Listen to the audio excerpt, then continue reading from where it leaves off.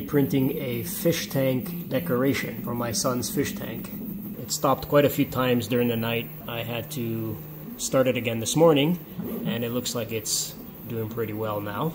The decoration for the fish tank is done. Just taking off the supports everywhere, and the bottom ones were pretty easy and the ones inside this little tower here, but these ones in between the bridge lines are very difficult, and I'm using an X-Acto knife here, but it's taking quite a bit of time. Okay, it's all done.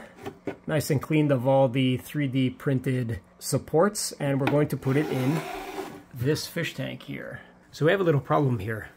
It floats on the surface. So we're gonna have to figure out a way to help it stay to the bottom because it floats.